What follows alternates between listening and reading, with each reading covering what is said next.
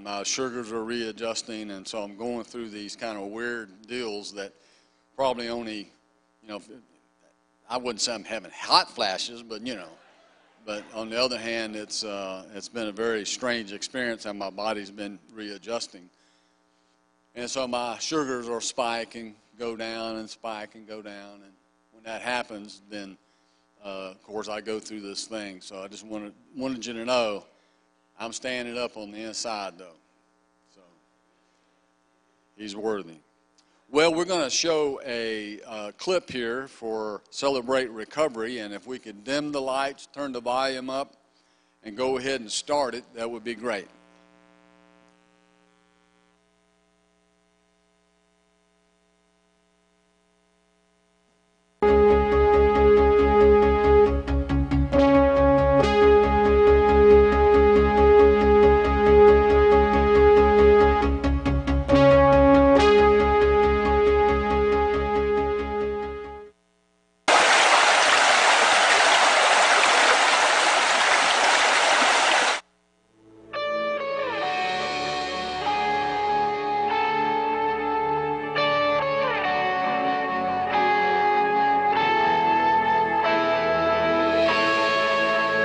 Hi, my name is Marla. Hi, my name is Dolly. My name is Sector. My name is Dan King. My name is Javier. My name is Becky. I'm a grateful believer in Jesus Christ. Who struggles with sexual abuse, codependency, Anger and control issues. Sexual addiction. That struggles with sexual addiction. Control and sexual abuse. My struggles began when I was 11. That was the first time that I was abused. I grew up in an alcoholic family with a father who was very abusive. I didn't think I struggled with sexual addiction until about 3 years ago when I tried to, by myself, quit being unfaithful to my wife. Wasn't until God brought me to Celebrate Recovery that really opened my eyes to the truth about who I really was and realized the lie that I had lived for so long. I came to CR because I was extremely depressed, suicidal, hopeless, and had basically given up on life. I was a non-believer and had no hope left. I realized that the pain of dealing with a recovery, not trying to stay sober, but a recovery, was less than the pain that I was causing other people. There was a calling. God just called me. A person that I work with, who I confided in, who is a strong believer in Jesus Christ, has a great walk with him, told me about CR. And then when I went to my counselor, she told me, she reiterated Celebrate Recovery, and that's kind of when I started looking for a Celebrate Recovery group to attend. And that was 3 months ago. Celebrate Recovery helped me understand that the deep-seated shame was causing me to have behaviors that might have been okay socially, but they weren't okay with God. The program that makes a difference is because it's Christ-based. CR has given me tools. It has given me accountability partners. I'm able to operate from a much healthier place today because of the help that I've received in CR. Celebrate Recovery has just offered such a support and such a connection and an understanding that I can be loved, not a way just to be alone anymore. It's a family.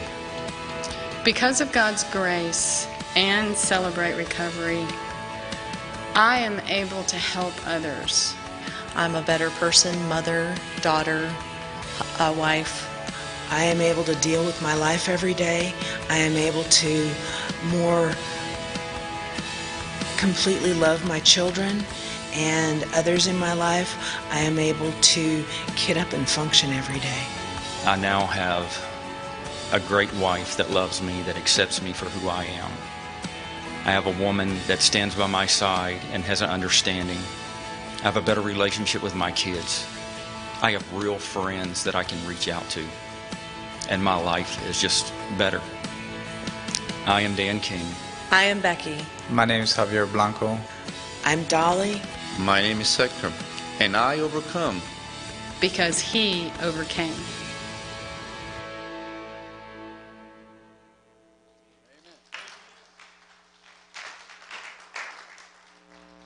So if we could have Pastor Dave Amstead, just in case you're new, just stand right up there. I just want you to know that I'm 100% behind this program, behind our brother, Pastor Dave Amstead. He heads it up for us here at the church. And if you're struggling with any of the 3 H's, hurts, hang-ups, or habits, well then come and join Wednesday night, 7 p.m. If you know somebody, a friend, invite them. And I know that Pastor Dave Amstead will really help you out. He's walked through these things like many of us have. And what better way of getting a teacher that has gone through these things, that have had to adapt and to change. And when you submit to Christ, on the way is change. Let's give Pastor Dave Amstead a big hand. Yeah. Yeah.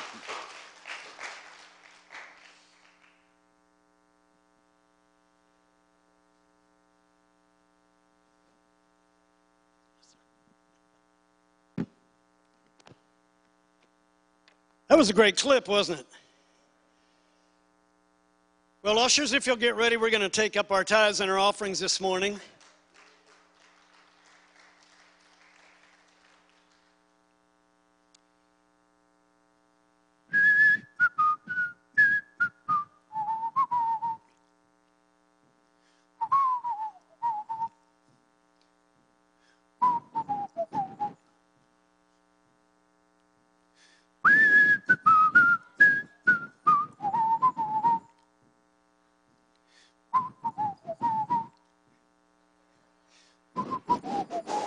Don't worry, be happy.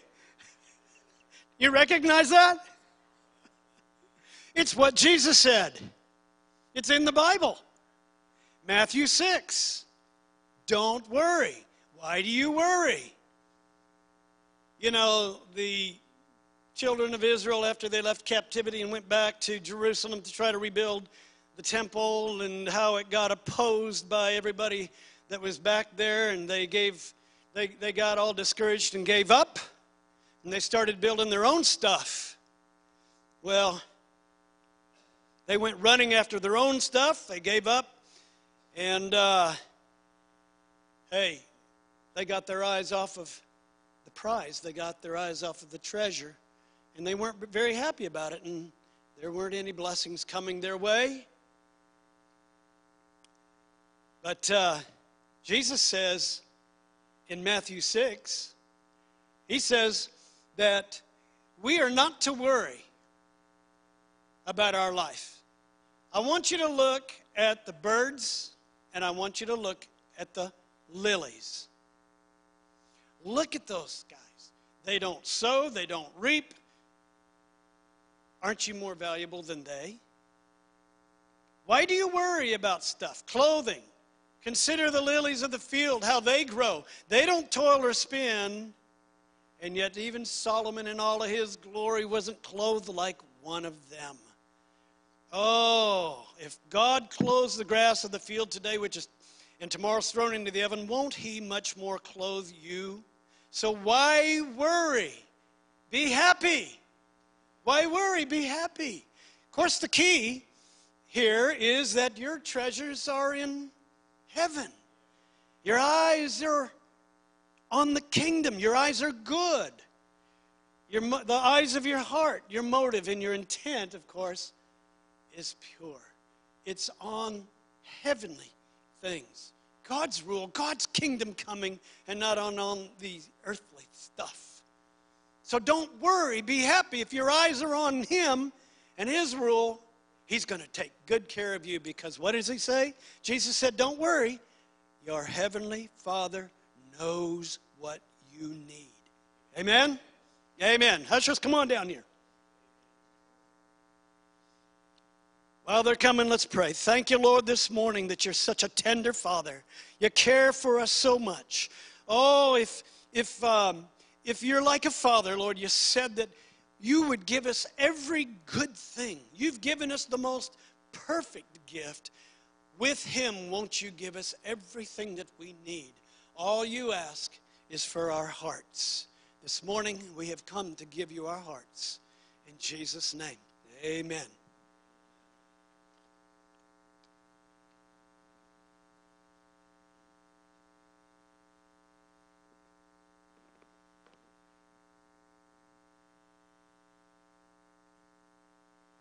Well, while we're taking up the tithe and offerings, we have another clip for Sunday school. And let me share with you, I've been getting feedback in how these last couple of services, Sunday school teachings on Joshua, have been really meaning a lot to a lot of people. Excuse me, thank you, Joseph. So I don't know why I'm hooked on Joshua, but Joseph. Bill and Lauda have been conducting that and cross-pollinating, and what I've been getting, it's just been real rich. So come to Sunday school and grow with us, grow with God. So let's show that clip, if you don't mind. Turn the lights down and have the volume up. Thank you.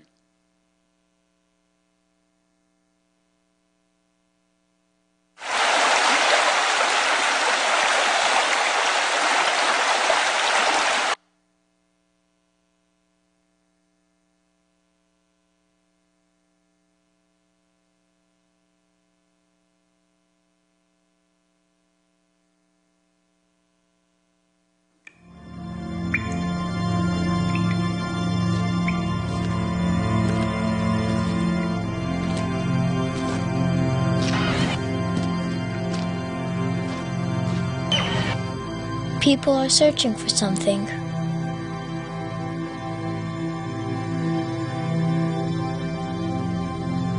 They don't always know it's God they're looking for.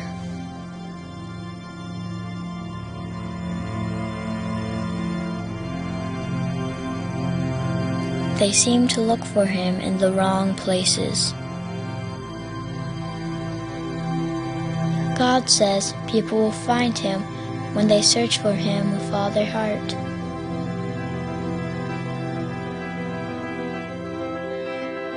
That sounds easy, but it's not.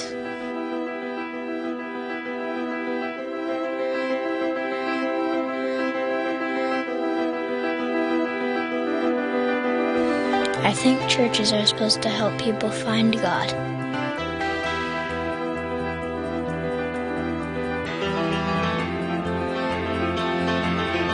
But I wonder if some churches have stopped helping.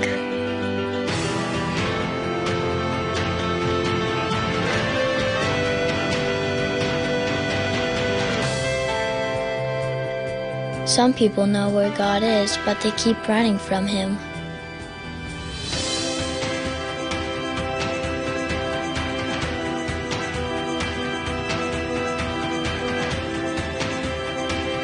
Maybe they'll bump into him by accident.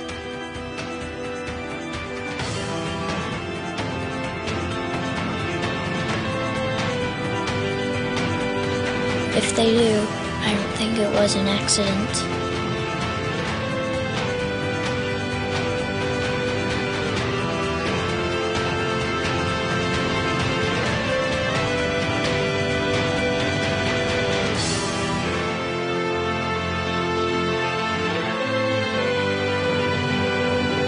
God says he's come to give you a big life.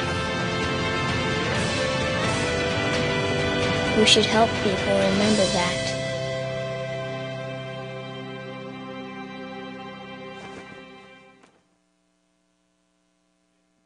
Amen. Go to Sunday school. Encourage somebody to go as well. Mike?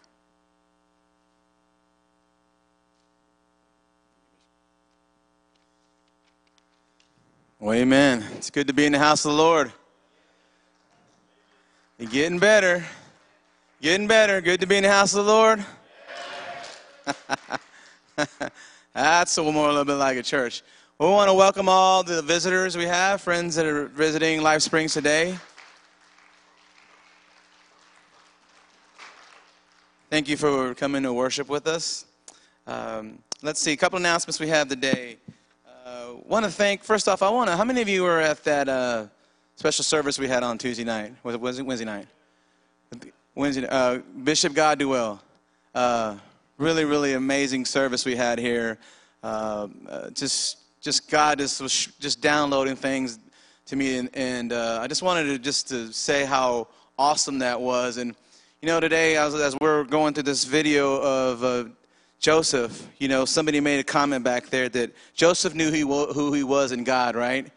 Even though he was in the pit, somebody made a comment that Joseph didn't have an identity crisis. And you know, when I was coming up here, he put this word on my heart, and I wanted to share it. That Daniel 11:32 says in the back part of it, "But the people who know their God will be strong and do great exploits." And that's what I'm believing here for people that are here, Life Springs. You guys, that we're not here by chance. And I thank you that God's going to do great exploits through us in Jesus' name. All right, so November 1st, we have a healing team meeting at 4:30. And then right after that is the Power of His Presence. It's a really awesome ministry we have here, headed up by Miss Barbara. It's a really good time to come here and meet and stay in God's presence and hear what He has for us. And really, really awesome. Youth Connect is November 3rd. That'll be from 7 to 8:30. And again, we saw the video, November 4th, to Celebrate Recovery. Again, with Pastor Amstead. Really, really awesome ministry. And we're going to talk about this, the Victorious Parenting Conference. Parenting Conference will be November 12th through 14th. So thank you for being here this morning. Bless you. God bless you.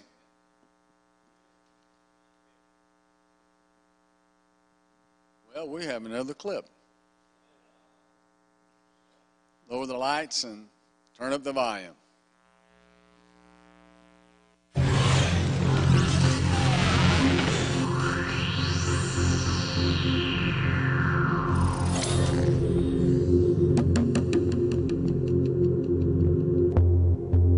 Something is terribly wrong that is making it harder and harder to live a godly Christian life as individuals and making it extremely difficult to hold our Christian families together with everyone serving Jesus. In every generation, no matter how bad or how dark things got, no matter what kind of persecution broke out, God has always preserved a remnant. Now is not the time to walk in fear. This generation of parents, grandparents, young people, and leaders have been called into the kingdom for just such a time as this. Waking up knowing there's a reason. All my dreams come alive. Life is for living. With you, I've made my decision.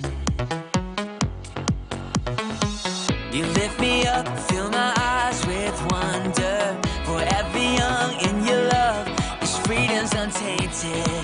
With you, no moment is wasted.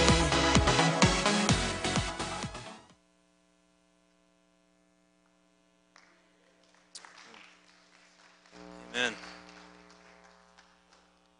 How many of you know people with children? Okay, well. All right, there's flyers in the back. This is an amazing opportunity for our church, for each one of you to expand and grow the kingdom of God in Liberty Hill.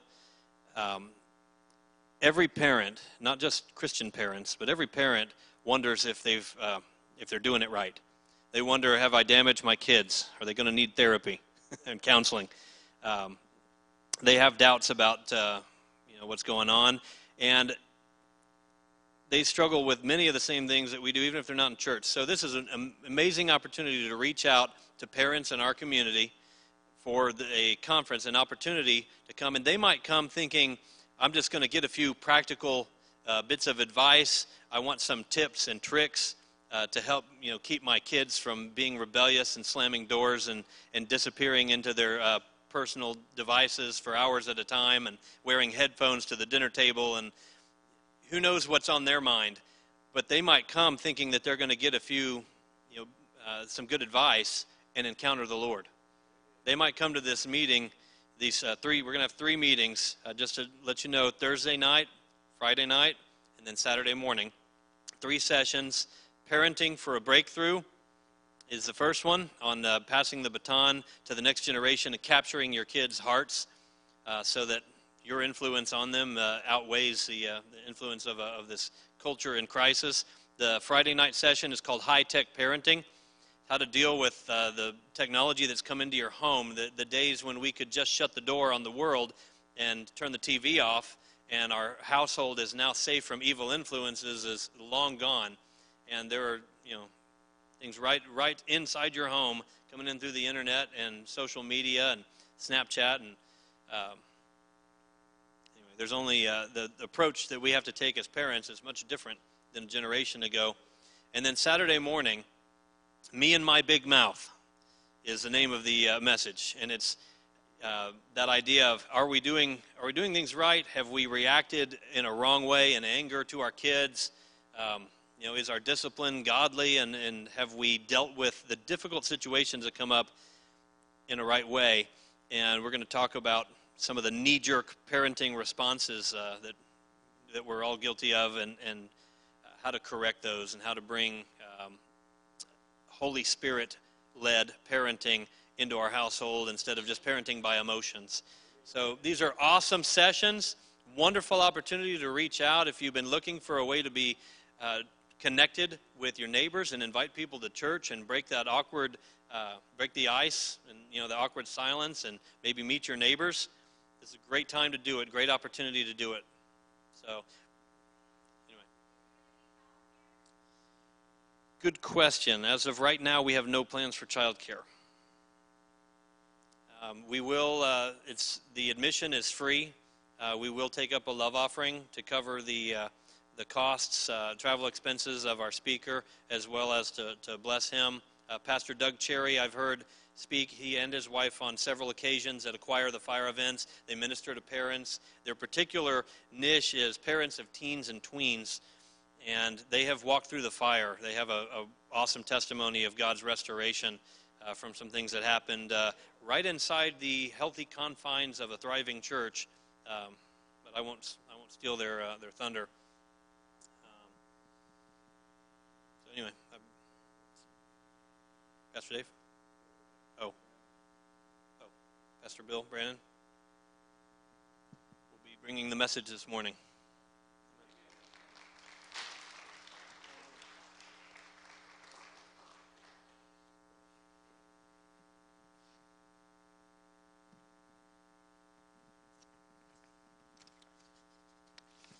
Hallelujah. Praise the Lord. Let's just begin and turn our hearts to the Lord in prayer and ask for His grace, His anointing, and His power to come. Yeah, Lord, we just lift up the name of Jesus here this morning. We just thank you, Lord, that you've already revealed your presence here in our midst. You've already started to move in a mighty way, calling us to be filled with the Holy Spirit, to be alive in you, Lord. And we do celebrate all that you're doing in our midst. And Lord, we just invite you to come. And Lord, as we speak your word, as we proclaim the vision that you've had over this church and over this body, I pray, God, that you would just blow like a wind through our midst, that you would revive us, that you would renew us, that you would bind us together in unity, that you would cause your name to be made great through us to the nations, and that we would come to a time this year where we see the fulfillment of promises that have been spoken from the very beginning. In Jesus' mighty name, amen. Today's message is titled The Promises of God. In the beginning of September, Bishop Ron began a series where he started to talk about vision. And that series began in response to a burden from the Lord that we reconnect with Jesus and with his purposes and callings and destiny for our lives and for our church. The scripture that was used through that whole series was Habakkuk 2:2-3. The prophet writes, "Write the vision and make it plain on tablets, that he may run who reads it. For the vision is yet for an appointed time, but at the end it will speak, and it will not lie. Though it tarries, wait for it, because it will surely come. It will not tarry. The first thing that we see here is that God tells the prophet to make the vision clear so that people who see it can run with it. And what I love in this church is there's so many different ways you can say what God has on his heart. The prophet loves to use the word vision. I love to use the word dream.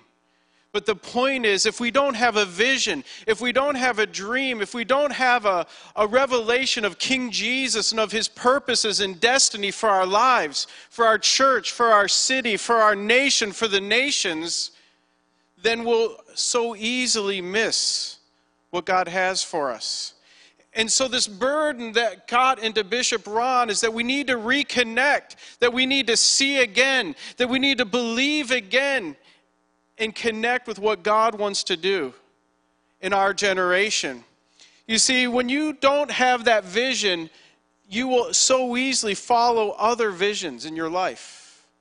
You'll start to wander astray, and you'll start to go into darkness. And you may still love Jesus, you may still be a Christian, but you've stepped out of where the river of God is moving through the nations to bring healing, to bring transformation, to bring deliverance, to bring the kingdom of God to a world so desperately in need. We start to dream about other dreams, like how do I pay my bills, or how do I deal with the stress of my life, or how can I just deal with my health issues. And these are all important issues under the big issue, which is the kingdom of God.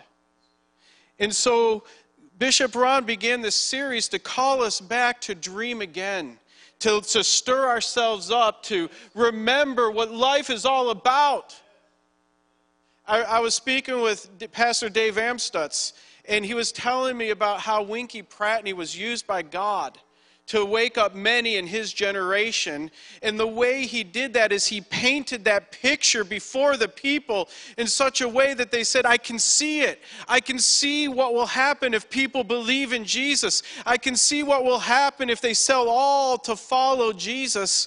And they said, I'm going to surrender all for the glory of God. And that's the goal that we have right now, is to rekindle that dream in our lives, so that it's not just something we pay lip service to, but it is something that is an obsession. It's something that drives us. It's something that lives in us, something that consumes us and obsesses us, that turns into a deep cry in our heart, oh Lord, let your kingdom come. Let your will be done on earth as it is in heaven. But the other part of that passage is interesting. Though it tarries, wait for it. Why do you think that word needs to be in there? It's because so many people have caught the dream at one point. Sometimes you get it on a Sunday morning, but by Tuesday morning it's gone. Sometimes people start to hope in the dream and believe in the dream, kind of like Joseph got his dream as a little boy. And then everything went backwards compared to what you might expect. And instead of being exalted, he was humbled and laid low, and eventually landing in a prison. And you would think, how could this dream come to pass? But the word says, though it tarries, wait for it. It will surely come. And so that second part of that word is don't lose heart. Stir yourself up to dare to believe again. Let the walls that we put up because we're afraid of being disappointed, we're afraid of being discouraged, we're afraid of being let down again. Let those walls come down and dare to believe again. Because those same walls that are meant to protect us from getting hurt are the same walls that keep the light of His glory out of our life. They rob us of the fullness of joy and life that's in King Jesus. And it's time to let those walls come down in Jesus' mighty name. You see, the Bible says that the kingdom of God is like a treasure hid in a field. And when a person finds that treasure, they will sell all that they have to possess it. And I have to ask us this morning, is that who he is in our lives right now? Because if Jesus isn't so wonderful in your life, if his kingdom isn't so real and so beautiful, if it's not consuming your whole life, we're being robbed of what is normal Christianity. And it's time to go back to Bethel. Go back to where we met with the Lord. It's time to ask and receive the Holy Spirit until it is that pearl of great price once again, until it is that treasure that is worth more than everything else in our life. And then we will say to the nations, taste and see that the Lord is good.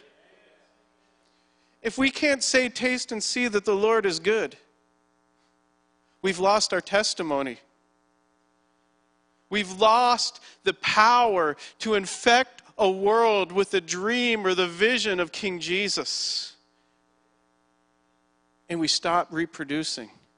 We stop reproducing. It is time to kindle again that dream in our lives. Then Bishop Brannan continued that series on vision, and he said, what is the big vision? Ultimately, it's Jesus. But it's his kingdom, his rule, his dominion over all things. That kingdom that was lost in the fall, that was restored through the blood that was shed at Calvary, in which came and manifested itself in power on the day of Pentecost. In the vision, see, God gives his vision to each one of us personally in our lives. He gives his vision to bodies, churches, and to groups and organizations. But Bishop Brannan was pointing out that all of those small visions are playing a role in the big vision, which is the Great Commission to go and make disciples of all nations, teaching them to observe all that he has commanded us. And with that in mind, we have to see it kind of like an army. See, an army, let's say you're going to war. And I'll give you a kind of, I'm getting ahead of myself here, but let's say that we have, I know it's stereotypical, but we always use the Nazis. And why do we do that? There were so many tyrants, there were so many evil regimes, there were so many things that have happened in world history that were just as bad, if not worse than. But what has happened is that Jews, in their wisdom, have not let us forget what Nazi Germany has done, so that they have become kind of an icon to cause us to remember, don't let this happen. But imagine this army is going through the nations, and they're bringing the reign of terror to nations, and somebody rises up and says, this is evil. I'm going to go out and fight it. And they go and they grab a rifle, and they go and they stand against this army. And they see tanks coming and planes coming and soldiers coming. Do you need a prophet to tell you what the end result's going to be? That guy's going to die, right?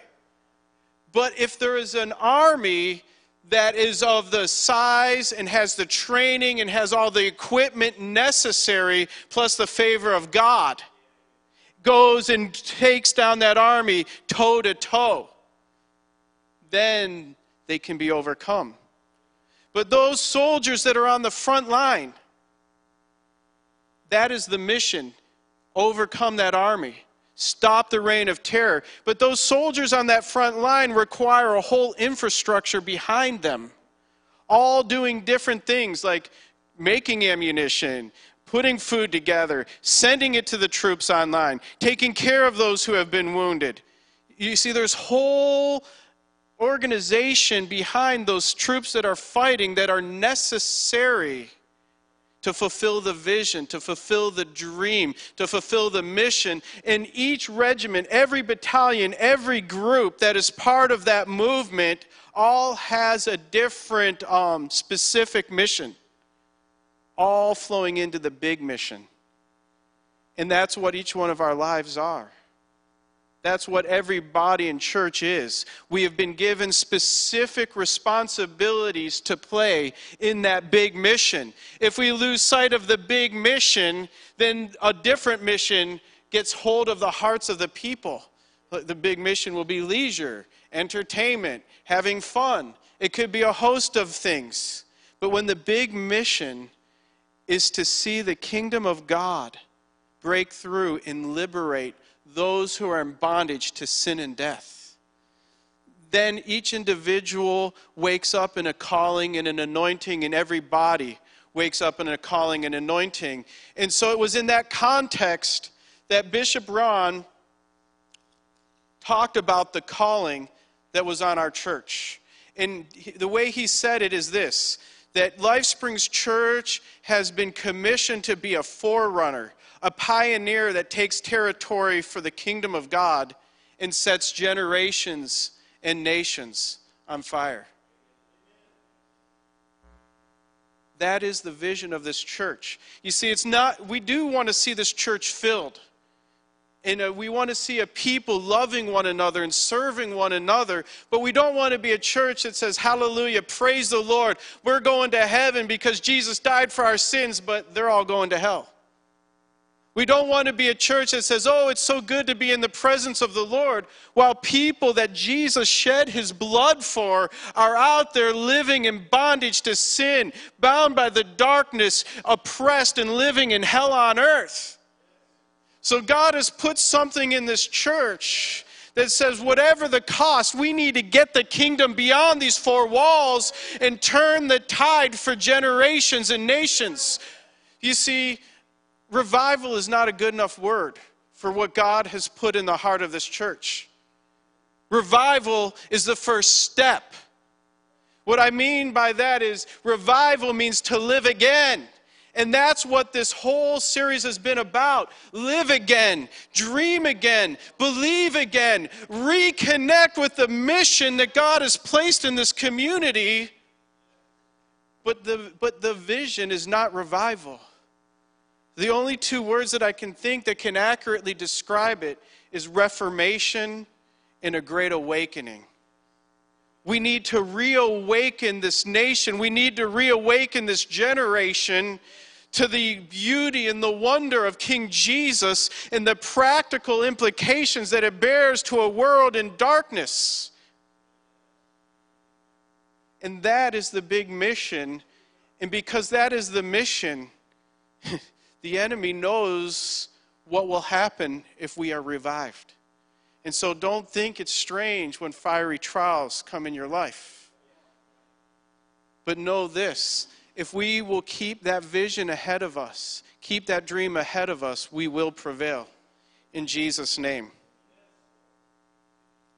When I think about this vision that God has placed in this church, there's a couple scriptures or passages that comes to my mind. The first one is the Israelites, when God, Jesus, the same, visited them in Egypt through Moses and brought them out. The vision wasn't to bring them out of Egypt. The vision was to bring them into the promised land, right? The vision was to bring them into the promised land, and it required signs, wonders, and miracles. It required a power encounter between God and Pharaoh, and not only did the Egyptians know that this was the hand of God, the nations all around knew this is the hand of God. And then God brought them out of Egypt, and he was with them with a cloud by day and a pillar by night. He fed them manna from heaven.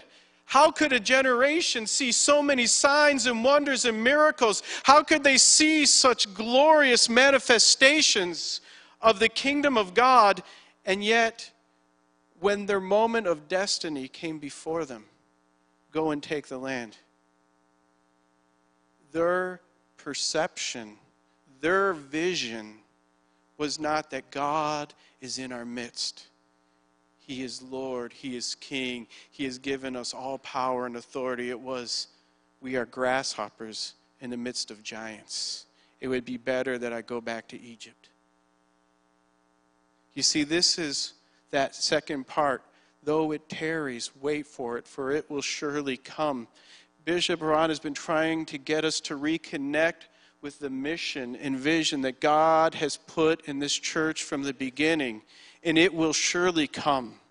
But it's waiting for a generation to dare to believe and enter in. But it's not enough just to believe. You see, we can believe and believe and believe and pat ourselves on the back because of what we believe. But it doesn't bring forth necessarily the substance of the dream. So I think of another story from that same period where Moses went up on the mountain and God showed him in the heavenlies a tabernacle and he could see it all. And God told Moses, make sure that you build it exactly according to the pattern you saw on the mountain. And then he came down from the mountain, and for the next 40 years, he talked to him about, hey, let me tell you how wonderful this thing is that I saw on the mountain. It was so good. It was so beautiful. Let me tell you all about it. No, that's not what he did. He came down with the blueprints, and he said, build. Go and build. And God anointed craftsmen to build. He put it in the hearts of the people to give, to build, to cause this dream to become a reality. To invest, to sacrifice, to lay down their lives, to cause that dream to come to reality. It reminds me also of Abraham. God gave him a dream. You're going to have an heir through your wife Sarah. And though everything seemed to be against that even being humanly possible, at a certain point, Abraham had to make a choice. He had to make a decision. When, Abraham, are you going to get tired of hoping for this? When, Abraham, are you going to be tired of being satisfied with the dream of having a son through Sarah? When, Abraham, will you actually hold in your hands this child of promise?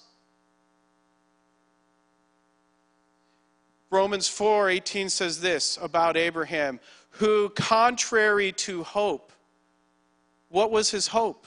His hope was for a son through Sarah, who, contrary to hope, in hope believed, so that he became the father of many nations. According to what was spoken, so shall your descendants be. At a certain point, we need to wrestle with the promises of God over our lives, over our church, over our nation, over this world. We need to wrestle with it until we receive the substance of the things that are hoped for, until Isaac is born. And that is what God is trying to do in this church, in this season, in this hour.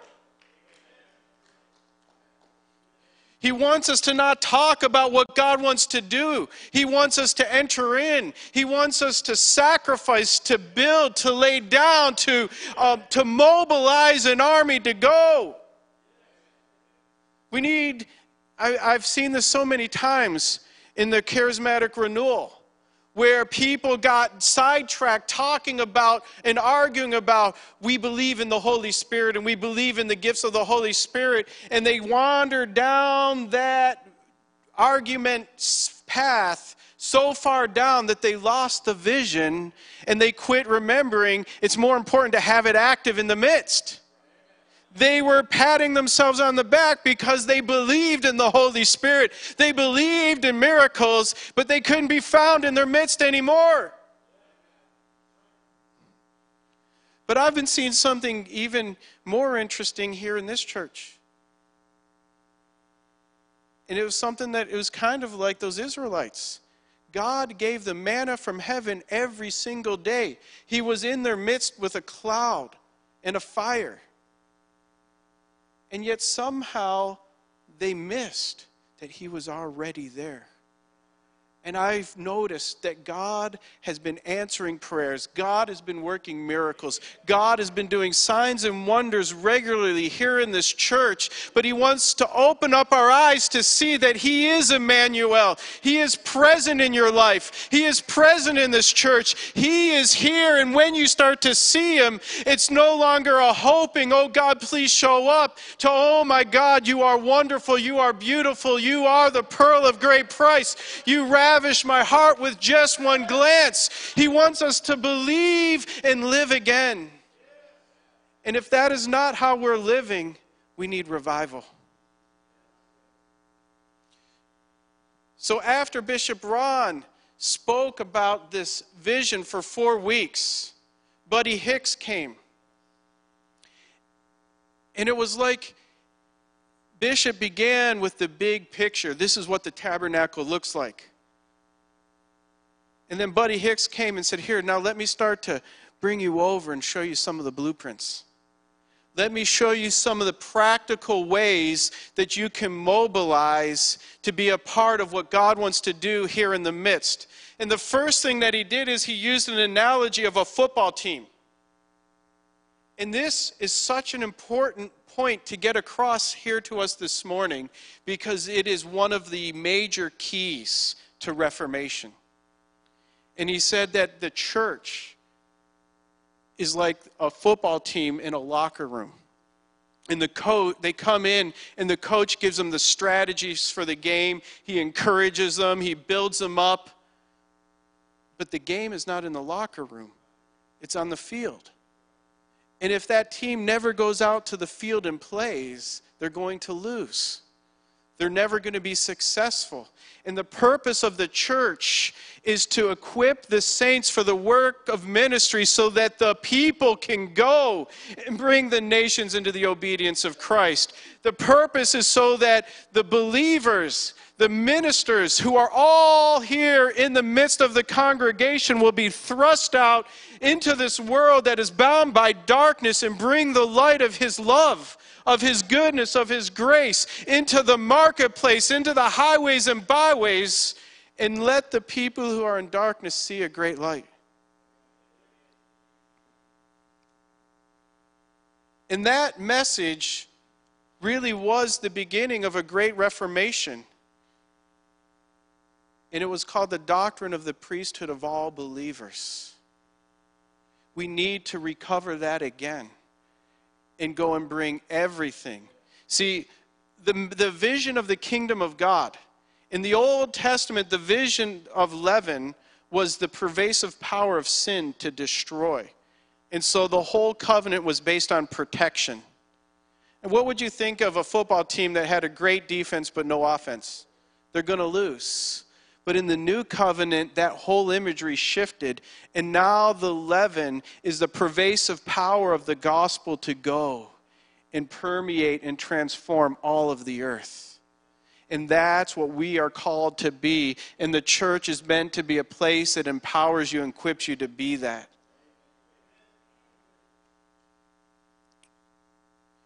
And one of the ways that we do that, as Buddy Hicks brought out, is to have an infectious faith. For some reason, we can't get away from needing to fall in love with Jesus. Duty never infects a generation. Obligation never infects a generation. Hearts that are not madly in love with Jesus, that see how wonderful and beautiful he is. Hearts that are weighed down by the cares and concerns of this world. Hearts that no longer see the beauty of the Lord in the land of the living have no power to infect the nations. And that's why we all have a moral and ethical responsibility to fall in love again with King Jesus. And after Buddy Hicks came, Bishop Ron followed it up with a message called, "Where do we go from here?" And that message really made me laugh in one sense. And the reason why is because he used Isaiah 40, talking about those who wait upon the Lord. And now I'm getting sidetracked, forgive me here, because it just happened, rabbit trail. But it's not a full rabbit trail, but you can see the progression. make the vision plain. Though it tarries, wait for it. Tarry, tarry, wait. Boom, boom, boom, boom, boom, boom. Those who wait upon the Lord shall renew their strength. They shall mount up with wings like eagles. And so you see the kind of progression that is followed through Scripture in this word that God is bringing forth in our midst. But what made me laugh about the passage was the kind of Bible rabbit trails. Because Bishop Ron, even though he spoke on this passage, he kind of wandered over here into Psalm 103. That God will renew your youth like an eagle. And I have to admit, I never sat and thought about that for a second, because when you look at Isaiah 40, you think, oh yeah, you'll mount up like wings like an eagle, the highest flying bird, the most majestic bird, the bird that terrifies all its prey. Yeah, that's like what we'll be like if we wait on the Lord. And yet, when you wed it to Psalm 103, you ask the question, well, why are you using an eagle anyway? And then Bishop Ron tells us what happens with eagles. And he says that an eagle, when it hits the age 40, goes through a very important crisis in their life, where they have to make a decision whether they're going to live or die. Because what has happened is that their beak starts to curve.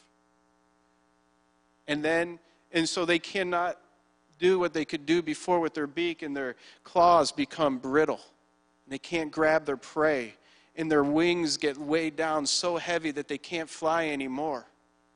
And they are faced with a critical choice. Shall I live or shall I die? And some eagles take the easy road, and they say, I will die. But other eagles say, I shall live and declare the praises of the Lord in the land of the living. You see, that imagery is the imagery of the cross and resurrection. It's the imagery that every Christian will face multiple times in your life. Because before there is a growth, before there is an exaltation, there's first a death on the cross, a humiliation. And every believer has to take up their cross daily and die to the things of this world, die to the things that rob them of life, die to everything that is contrary to the liberty that's in Christ Jesus, and live again in Him. So Bishop told us this analogy of an eagle to put before us an image that we couldn't pull away from our hearts. And he pointed out that this word to wait on the Lord has to do with being bound together for a purpose. It's bound together for a purpose. It's not just, hey, I'm waiting until my life gets better. I'm waiting until something happens, because that waiting by default leads to the decision to die. If that eagle would have said, I'll just wait until something happens, that eagle will die. But this eagle, what it does is it binds itself to a vision. I will live again. I will fly again. I will soar again. And so I will do what I need to do to reconnect with the vision of the kingdom of God. And he busts out his beak, and he rips out his talons, and he rips out his feathers, and then he waits for it to grow again. And that is the calling that God is putting on every one of us here today, that we would bind together in unity for this vision, for this purpose, for this dream, that we would live again. But it's an active binding together to the purposes of God, connecting to the vision, connecting to the dream, and connecting to one another to see it come to pass in Jesus' mighty name. So, using that imagery, Bishop said, what can we do? And he used the analogy of an eagle, and he used the beak and the talons and the feathers as an analogy of how we can practically go to the next level of reconnecting with the vision. And he said the first thing we have to do is restore our prayer lives. And that, he said, is the beak, and we need to restore prayer. Every one of us needs to pray and call on the name of the Lord. That it would be said in the annals of heaven that in these days in America, men once again began to call upon the name of the Lord. that a people arose and said, let me show you. I know the way. His name is Jesus. And when we do what he said in his word, which is to ask of him, he will give us the nations as our inheritance. I saw that he has covenanted himself that you do not have because you do not ask. Ask and you'll receive, that your joy may be full.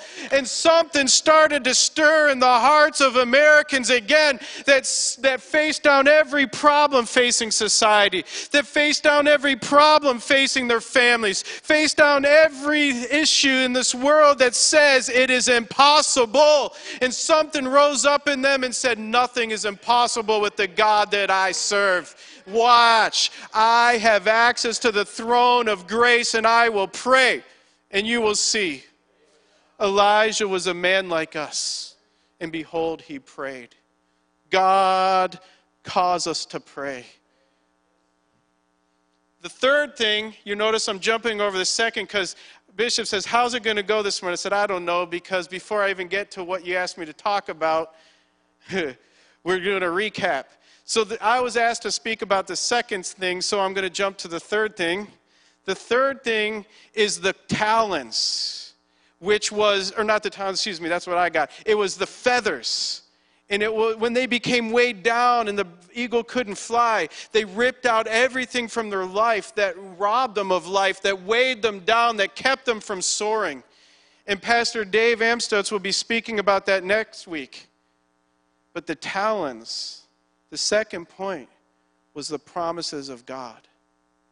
We've got to lay hold of the promises of God if we're going to reconnect with the vision of the kingdom and the vision that is on this house.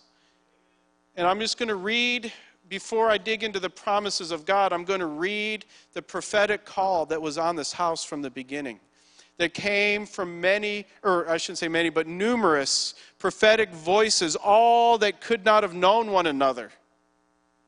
All came in the same season and spoke the same prophetic word over this body, declaring what God's purpose is for us in our mission to fulfill his great commission. And it came from Isaiah 54, 2 through 3. Enlarge the place of your tent, and let them stretch out the curtains of your dwellings.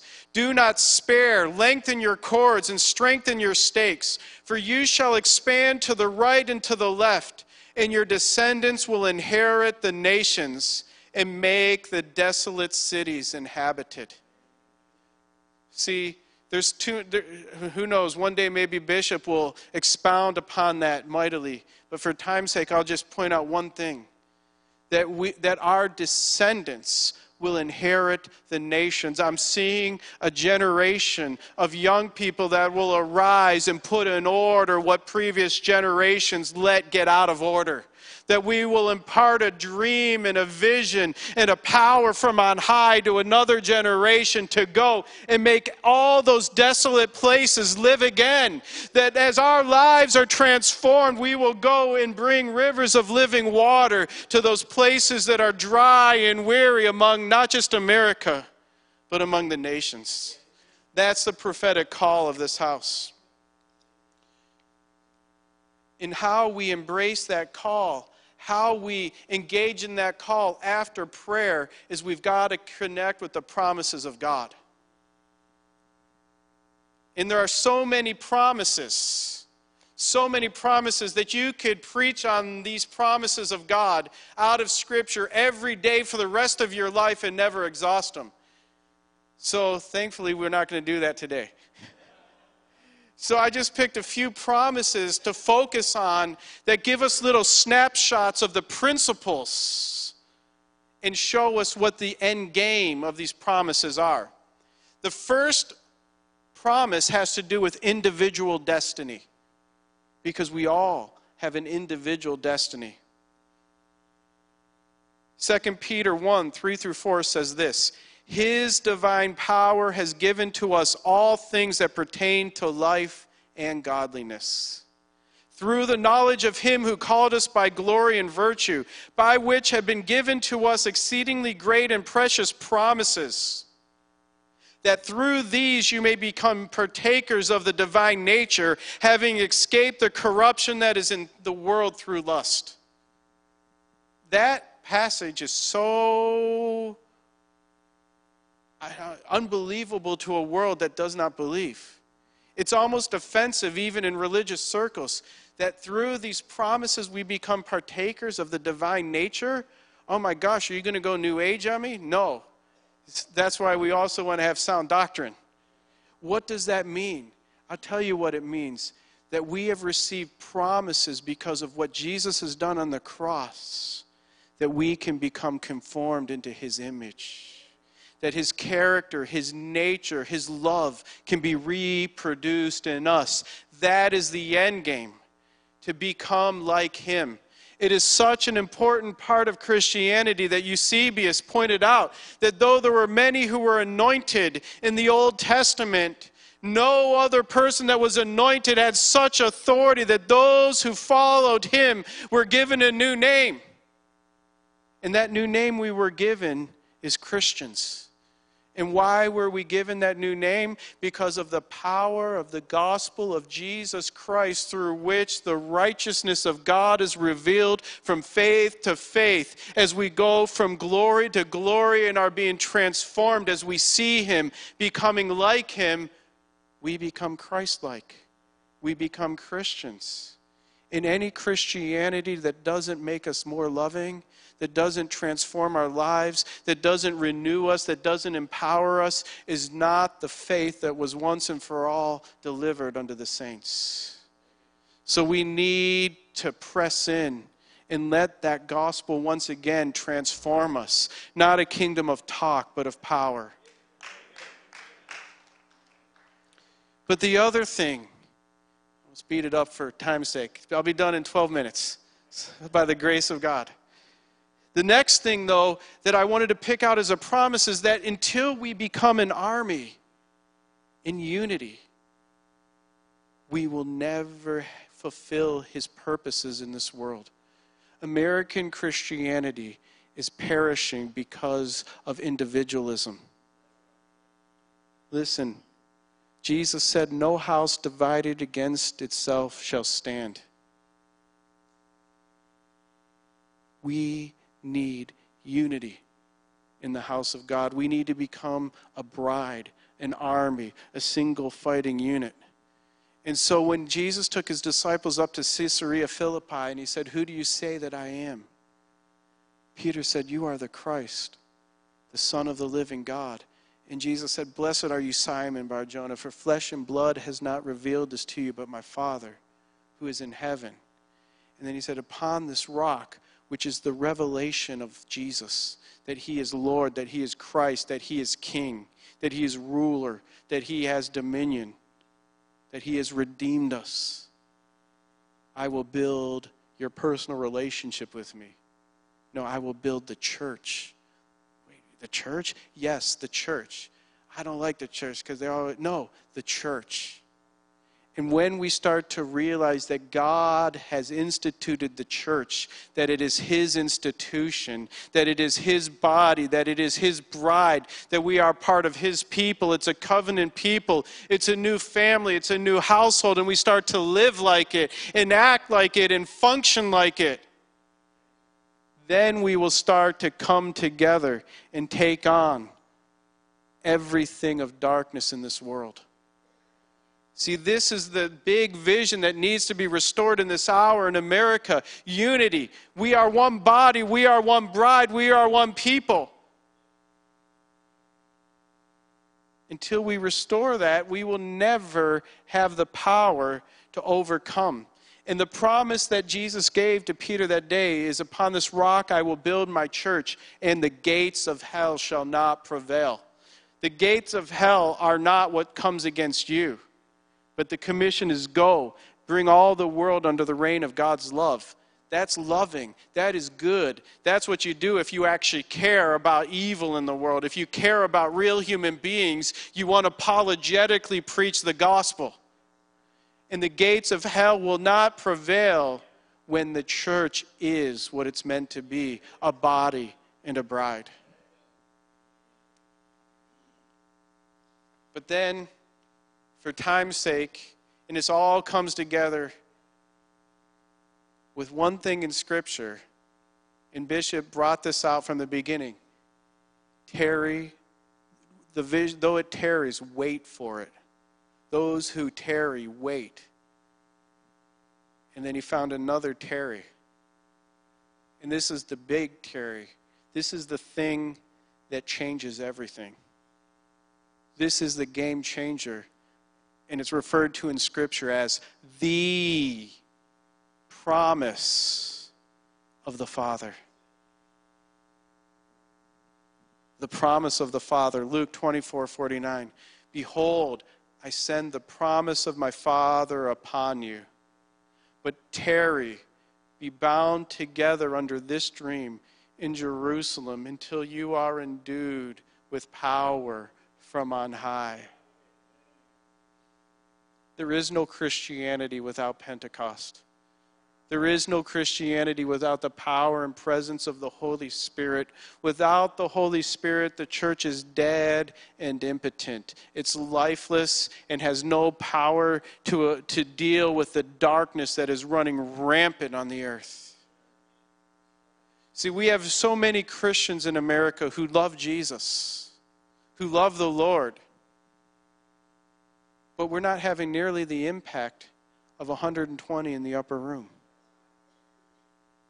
Because they were told to tarry, to wait for the promise of the Father in one heart, in one mind, in one accord, in unity as a bride, as a people, as the institution, the church. When these things come together, power is released that can deal with all the powers of darkness in the world. John 16:14-15 says this, He, the Holy Spirit, will glorify me, for he will take of what is mine and declare it to you. All things that the Father has are mine. Therefore I said, he will take of what is mine and declare it unto you.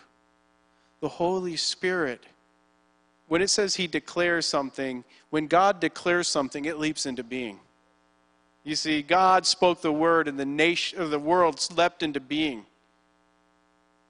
The Holy Spirit takes what belongs to Jesus and makes it real in our life, makes it real in our midst. Without the Holy Spirit, all we have is a dream. With the Holy Spirit, the reality of the kingdom of God is manifested in our midst. I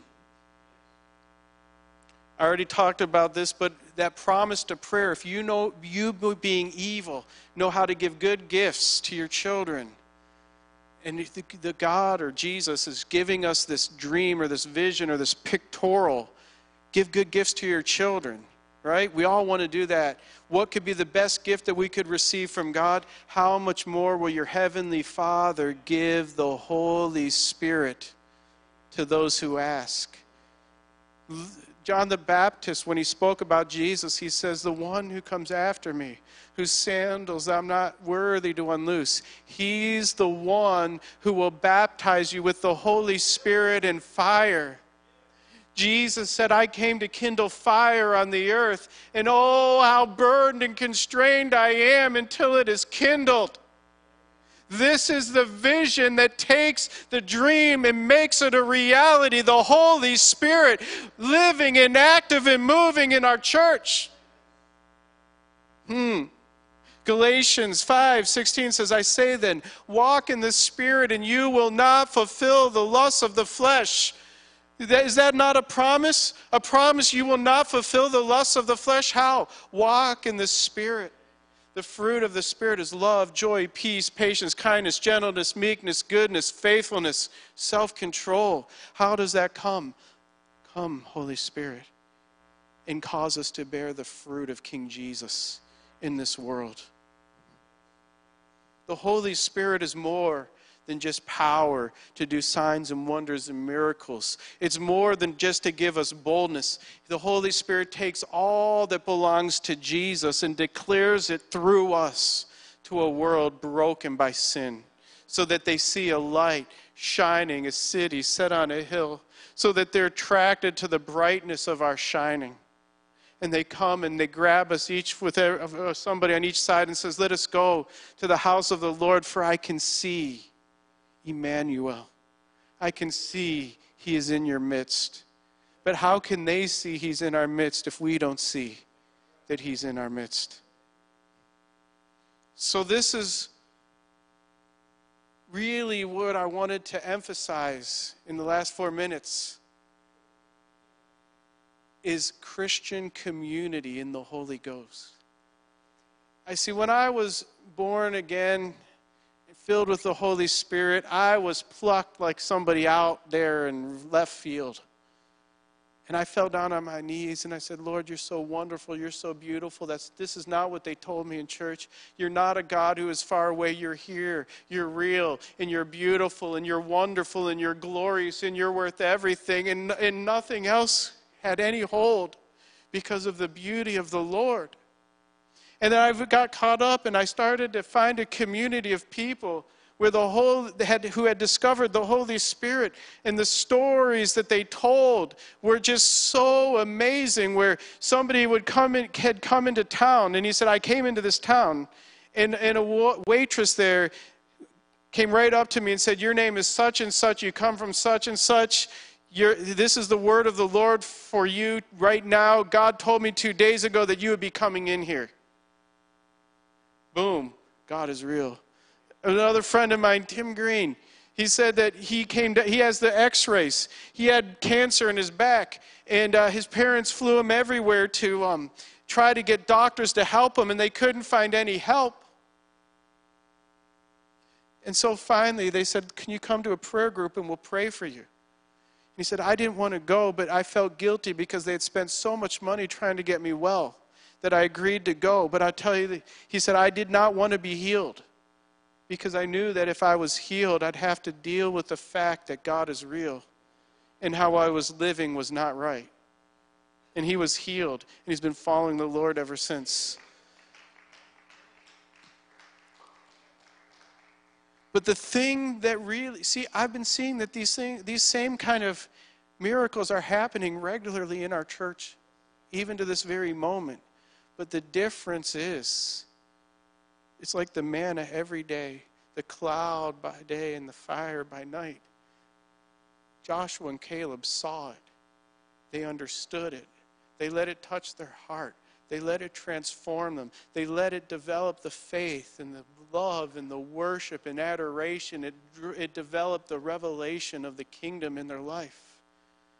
But somehow the rest of the people were disconnected from the reality of Christ in their midst. We need to reconnect with Christ in our midst if we're going to fulfill that vision, because he is here. He's in your life. He is with you. He is with us. And when we see it again, then our hearts overflow with praise and thanksgiving. You see, the Bible says that the kingdom of God is not in eating and drinking, but in righteousness, peace, and joy in the Holy Ghost. Righteousness is actually walking in love, living like Jesus, being Christ-like. But that's not enough. That's not the full kingdom. It's also in peace and joy in the Holy Ghost. And if you're lacking any of these three, you're being robbed of what God has for you right here, right now, today, in this hour. The Bible says, as we heard this morning, do not be drunk on wine, which is dissipation, but be filled with the Holy Spirit, speaking to one another in psalms, hymns, and spiritual songs, singing and making melody in your heart unto God. And when we're filled with the Holy Spirit, it shines like a light in our eyes. It flows like a river out of our belly. Thanks and praise and worship and adoration, even in the midst of trials and difficulties and busyness and stress and all the other things. We are more than conquerors through him who loved us, and that is the revival that leads to the reformation that we need to see on this earth. We need to revive ourselves in Jesus' mighty name. So I'll close it up with this kind of final picture, because we need to wake up before the world is going to wake up, and we need to realize that we are in a war. As Paul says to Timothy, fight the good fight of faith. And the enemy knows what God wants to do in our midst. And so fiery darts have been attacking people left and right, trying to weigh you down and make you feel that you're not worth anything, making you feel insignificant, trying to get you to doubt the goodness of God in your life, to doubt that He's with you, to doubt that He'll do anything, trying to get you to be worried about what shall we eat or what shall we wear, trying to get you weighed down with stress and anger or bitterness or feeling that nobody loves you. And it's all a strategic attack to try to keep you disconnected from the King of glory who is in your life today, in your midst today. And we need to fight the good fight of faith, reconnect with the vision, reconnect with the revelation, and let Jesus revive us and renew us and fill us with His Holy Spirit. In Jesus' mighty name, amen. I think because of time, I did pretty good, but also because of what the content of this message is.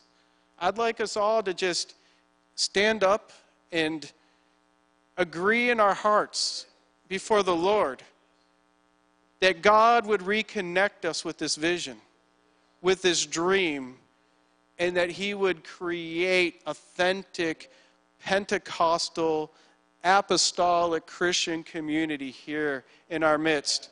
But I would like to invite Bishop Ron to pray for us while we agree, because God stirred it upon his heart as the father of this house to see this dream that was put in his heart, Psalm 133, from the beginning, to finally be manifested here in this hour.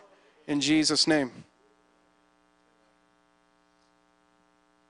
Yeah, I want to share something with you. I was sitting there and listening to our brother, Pastor Bill Brannan, and I was thanking the Holy Spirit for just downloading into him.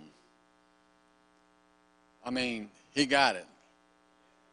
Matter of fact, I was sitting there saying, Holy Spirit, download it into me where I can get it even better too. You know, if a leader can't humble himself, he can't lead anybody. Y'all, did you catch what I said? I'll give honor where honor's due, and I'm going to tell you something. The Holy Spirit is all over Bill. This message was like, at least it was for me. Anybody? This is what I feel like the Holy Spirit is wanting to do, to read this word, reconnect. I'm saying this for myself. I want to reconnect. I want to be baptized afresh and anew in the Holy Spirit. I want to be able to go back and read, because the same thing he was saying, I've been talking to the Lord about going back to that Bethel where you first met Christ and you fell in love with him all over again. You got goofy. Remember how goofy you were? I was real goofy. So I want to get drunk in love and be goofy for Jesus, if you understand what I'm saying. Now, if that's speaking to you, I want Bill to take this anointing oil, and it doesn't have to be no long, lengthy prayer and everything over everybody, but just come up here, and I'm going to have Bill, and I'm going to be the first one to stand in line. I want him to anoint me so I can have that fresh and a new anointing and falling in love with Jesus again. And if that's you, it's speaking to you, then just come on up here, and Bill will just come by, and he will just speak some words over you and anoint you with that oil. Whatever it is that you're needing, come on up. Thank you, Lord.